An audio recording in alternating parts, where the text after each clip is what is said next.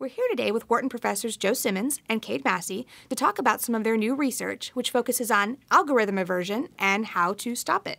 Joe and Cade, thanks for being with us today.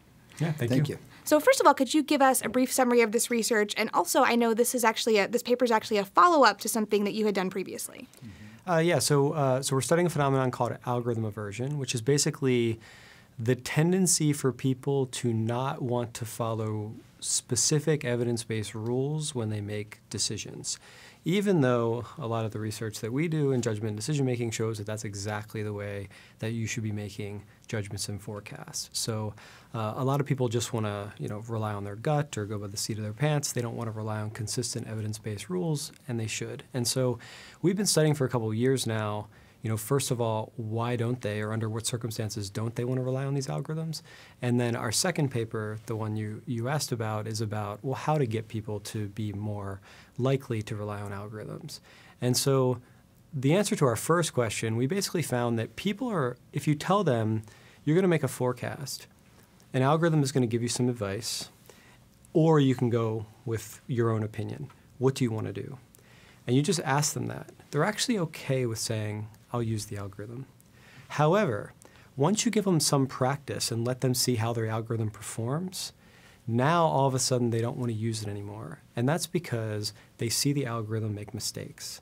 And once they see algorithms or computers make mistakes, they don't want to do it anymore, even though the algorithm or computer is going to make a smaller mistake or more infrequent mistakes than they themselves are going to make. But algorithms are supposed to be perfect. Right. So people want algorithms to be perfect, and they expect them to be perfect, even though, of course, what we really want is for them to simply be a little better than the humans.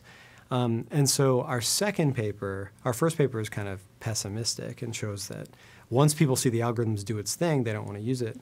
Our second paper shows that actually you can get people to use algorithms as long as you give them a little bit of control over it. So you say, the algorithm tells you that this person is going to have a GPA of 3.2. What do you think their GPA is going to be? And they don't want to just go with the 3.2 that the algorithm says, but if you say you can adjust it a little bit, you can adjust it by 0.1, then they're like, oh, okay, I'm fine to use the algorithm. And so we basically find as long as you give people a little bit of control over these things, they're more likely to use them. And that's pretty good news. So this is, we operationalize this in experimental context, but we're motivated by real-world context. So some of the early ideas for this research came from working with companies where we would go in with models for decision making, and in particular this is about hiring and recruiting new employees. And based on many years worth of data and some pretty good analytics, we'd have advice, and we were sure that we had the best advice going, and yet those organizations would be reluctant to use it because they want to rely on just their intuition. They're reluctant to use those models. So it's very common in hiring. It's very common in performance evaluation. It's even common increasingly in some fields where they automate decision-making, like how to manage a hedge fund or what should the sales forecast be for some product. So those are all places where increasingly automatically generated forecast or advice is available. We call it an algorithm. And the final decision maker has discretion over whether they listen to that advice or whether they use their own or they use some blend. So your key takeaway was basically that people are a little less averse to using algorithms if they have some control. But there was a conclusion that surprised you in how much control you had to give them or you could give them to make them feel better. So tell us a little bit about that. Well, we were agnostic on how much control would be necessary to kind of get them to buy in. The downside of giving them control is they start degrading the algorithm. They're not as, in most domains, they're not as good as the model. And so the more of their opinion is in there, the worse it performs. And so in some sense, you'd like to give them as little control as possible and yet still have them buy in. We didn't know what the answer to that would be. And we got early evidence that it wasn't going to be very much. And then we started testing the limits of it, and we found that we could give them just a little bit of control, move something around 5% or so. And they would be much more interested in using the algorithm. And then if you give them more, it doesn't increase the lift at all. It's just, you give them a little bit, it's about the same as giving them moderate influence. Mm-hmm. Yeah, and as Cade was mentioning, what's nice about that is that when they adjust the algorithms, they make them worse. But if they can only adjust it this much, they can only make it that much worse. And since they're just more likely to use it in that case, their final judgments wind up being correlated with the algorithm close to perfectly. And so we can't get people to use algorithms 100%, but we can get them to use algorithms 99%. And that massively improves their judgments. So tell me a little bit about, so with this paper, like applying it in real life, like how could, if I'm a business owner or even someone who's going to be charged with using one of these algorithms, how might I apply this research in real life? So the overarching lesson would be that you don't simply impose a monolithic model or a black box model and say this is how you use judgment. People will fight that. This is how you should codify your decision making. People will fight that. You want to let them have discretion, and that's going to look different in different places. So consider graduate school making admissions. They rank their applicants, and at some point they cut a line and they make exceptions. They move people around. You can automate some of that process. Even if you use their judgment to provide inputs to the model, you can use an automatic model to say, these are the folks that you should take. On one hand, you could say, here's a model. This is what it says. Take it or leave it. We're going to automate the process. You'll basically have a revolt on your hand. But if you say, here's a model, it's advisory, we suggest that you consider it. If you want to move things around, move them around. We've actually worked with schools in exactly this way, and what you find is that they're a little skeptical early on. They lean on the model some, and over time they lean on the model more, and eventually they're practically using the entire model as it is, even though they have discretion to change as much as they want. So it's sort of a get-to-know-you process. There's very much a get-to-know-you process with it.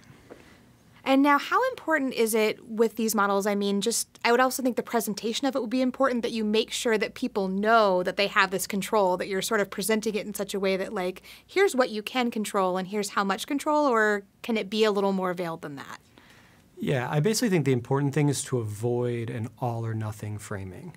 Like you have to stick with the algorithm 100% of the time. If people think that based on how you've described it, they are going to push back. But if instead you can frame it as, even like 99% of the time we're going to go with the algorithm, but you have the option to change the algorithm or to not go with the algorithm at a given moment, I think that that's going to make people a lot more amenable to using it. I mean, another context that this might matter is like self-driving cars. I mean, you can imagine people saying like, not feeling comfortable being in a self-driving car if they have no control whatsoever. But if they say, well, there's this sort of thing you can do, it's a little bit difficult and unusual, but there's this thing you can do to gain control over the car in circumstances where you might need to do it. Now, we found that people never need to use this, but it does exist. We would predict that in that circumstance, people will be much more amenable to getting in a self-driving car because there's some control. It's like autopilot is usually safer than real pilots, but people want a pilot there. Even though lots of plane crashes are due to pilot error, they feel better about that. And so I think our research sort of speaks to that a bit. Mm-hmm. Now, are there other stories in the news that might apply to this research? Because I know self-driving cars have obviously been in the news quite a bit. How about election forecasts? Yeah, so I think, back in November, of course, we had a presidential election that surprised the world. And there were a bunch of people out there predicting, based on past polling information, what the election was going to look like. Like probably the most famous case is Nate Silver, who writes for 538.com. And he basically said that there is a 70% chance that Hillary Clinton would win the election and a 30% chance that Donald Trump would win. And of course, Donald Trump won. And there was a lot of pushback against Nate Silver at the end of it, being like, you were wrong. And we think in part because your model was wrong. Your model was wrong. Mm-hmm. And the thing is, it wasn't necessarily wrong, because 30% happens 30% of the time. But I think that it's the kind of thing where when individual pundits go out there and say one thing is going to happen, I don't think they get as much blowback as when the person who uses statistics and the model and an algorithm that people expect to be right 100% of the time, when they actually wind up getting it wrong in that particular case. So I think the blowback that we've seen in the direction of Nate Silver has been in line with what we found before. So it circles back to that first paper where people are just much harder on models and algorithms when they err than they are on people. They're just more forgiving. We've explored it a little bit, but the bottom line is that they're held to a higher standard. Yeah. Now, does that make sense? Or is that, I would think, I can see why people would feel that way, although no one's perfect or anything is perfect. Well, there are a variety of reasons we think people do this. One of them is that they believe that people can improve over time, whereas a model is relatively fixed, and that's the way they feel anyway. Both of those things are not necessarily true. Models can improve over time, and people don't necessarily improve over time. So the psychology of that, I think, is compelling, but it's not necessarily correct. There certainly will be some settings where people can improve more than a model, but we think that people have that intuition more than they actually should. Now, is there anything that kind of sets this research apart from other work that's been done in this area? That we're not the first to talk about the difference between model judgment and human judgment. It's been established for decades now that models are quite good. We're relatively early into trying to understand why that is and then how you fix it. Yeah, so not many people have documented previously the reasons why people are averse to using algorithms. There's been some anecdotal research, there's been some writings about how people don't like these things, but no one's really looked at it systematically before, and so that's where we sort of started. And again, back to the motivation. The motivation was we work with organizations, we want them to use more models, we need to know how to break down that bias. You can't prescribe anything until you better understand why it exists. Because if you give someone a model and they don't use it, you might as well not give it to them. No, it's really, believe me, it's frustrating. We've been down that road a few times. And now, is there anything, what's next for this research? A couple of ideas are, we continue to play with some factors that might contribute to the people's reluctance to use algorithms, but we also want more real-world tests of it. So if we go work with professionals with real money at stake, do they fall into the same biases, and are there ways for us to help them? So we have a couple of organizations we've talked to over time, and they're interested in running experiments on their employees or on their customers to see if what we see in the lab takes place in the field as well. Great. Thank you both so much for being with us today. Yeah, thanks a Thank lot. you.